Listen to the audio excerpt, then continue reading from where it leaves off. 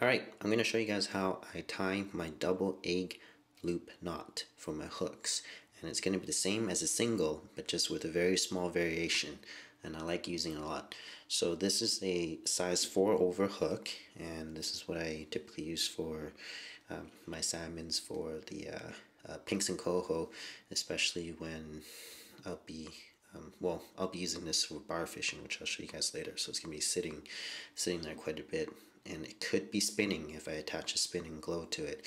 So I want it to be relatively large enough so that when the salmon comes and bites on it and possibly bounce off the spinning glow, that there's a better chance of him or her catching the hook and me being able to set it.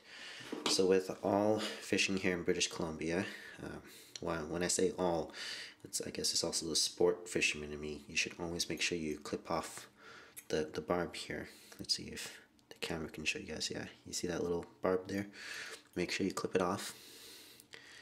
And also, because it's illegal to fish with it in many of our waters here, we have a lot of retention rules here. So if you catch a species that you should not be keeping, you should be releasing it, and it'll make it a lot harder to release if you got that barb in there. Okay, again, I don't have a camera person helping me out, so I'm going to try to do my best here. And this right here is a 20-pound line, leader line, and to do your egg loop, you usually start by putting in your leader line and putting it on the back of the shank of the hook and start your wraps. But to do a double, all you do is take the leader line and loop it back through the hole. Okay. Trying to do this while I'm looking at the camcorder as well. It's actually quite challenging. So here you have the little loop where this has gone through the shank, and you loop it back through the eye. Okay? So we're going to hold on to this like so. Alright? Like this.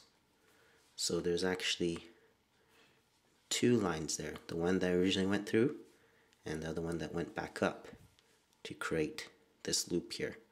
That's your first loop. Now you proceed to do your wrapping just like doing a single. Alright? I'll show you guys that nice and close. It's nice and tight. Alright? Take your end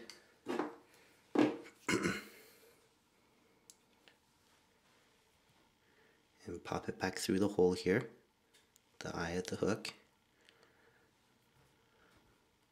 And this is the part that we just put through.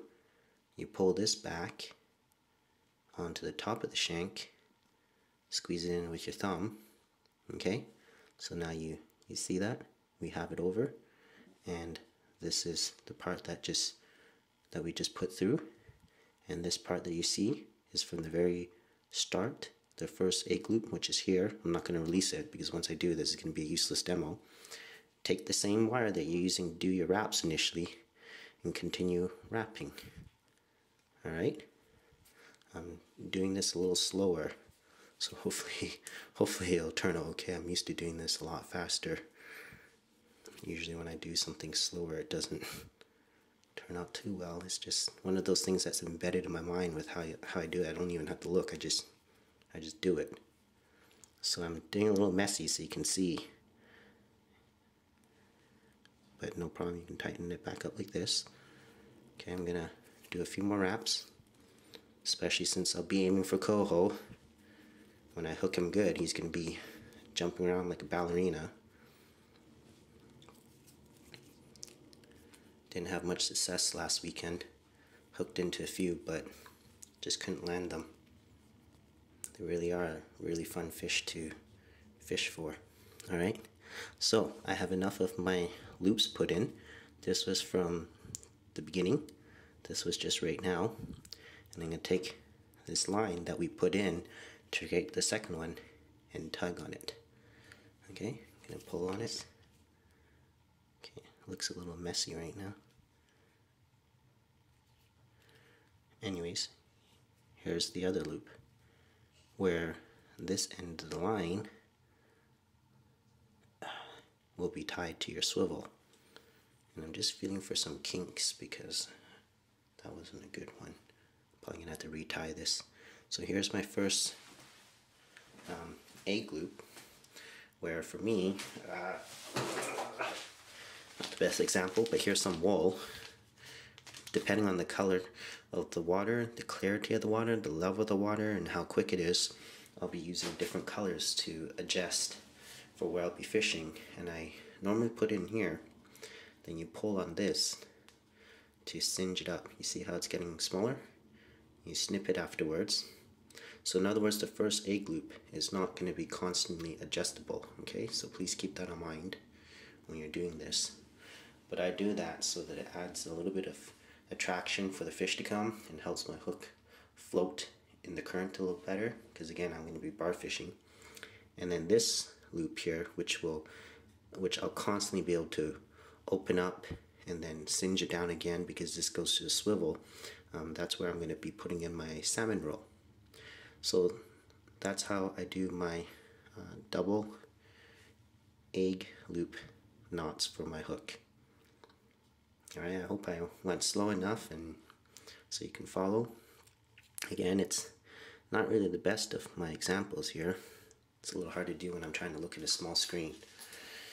And normally I would have a round little guy like this, a little bit bigger with cork in it, so I can put my hooks in and easily pull it out without the wires or the leader line tangling up. But I think I left it at the river last week, so I'm gonna have to make a new one. So it's always good to have a way to put your hooks in, so it's easy for you to take it out and tie it to your fishing rod. Alright, I hope this tutorial was good and that can help you out. If you have any questions, leave some comment. If you think it was a crappy job, let me know. Maybe I'll find some time to do it again. Thanks for watching.